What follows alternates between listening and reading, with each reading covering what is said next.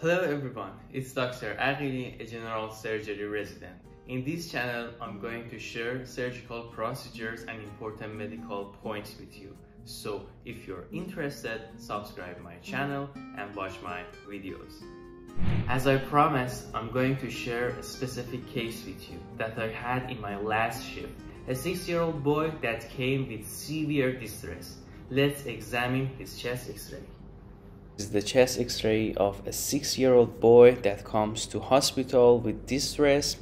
As you can see, the parietal part of pleura is separated from the chest wall and a pneumothorax occurs here.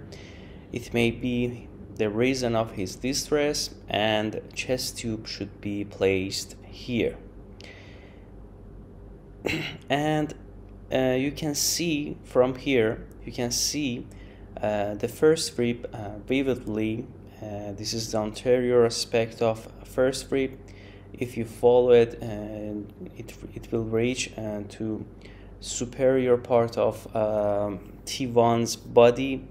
So this is T2 and this is T2, and this is the posterior aspect of second rib.